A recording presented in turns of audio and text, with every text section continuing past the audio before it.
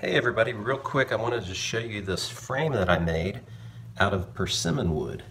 In persimmon, it's not uncommon to have that spalting there where you have the black line and then the lighter and darker wood on each side of that.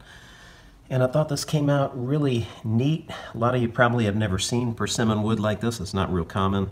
I was lucky enough to get a couple of slabs and some boards of persimmon at a local sawmill. So really neat wood. If you've never used persimmon, I encourage you to seek it out and use it on your next project.